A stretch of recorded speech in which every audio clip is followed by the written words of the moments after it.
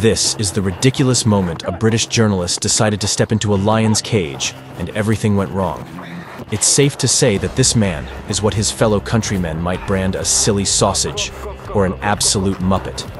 Charles Starmer-Smith, who was a journalist for the Telegraph in England at the time, showed up in South Africa to shoot a fluff piece about meeting the lion. He entered the cage to be met with instant warning signs once he tried to stroke the lion's belly. Despite clearly aggravating the large feline, Starmer-Smith decided to continually poke the lion with a stick and found himself as a potential dinner course. Eventually, after much wrestling and smacking, the journalist found his way back out of the cage to live another day with a renewed sense of his stupid existence. Survived the fight with the lion. With 10 being the dumbest you can possibly be, on a scale of 1 to 10, how dumb is this man?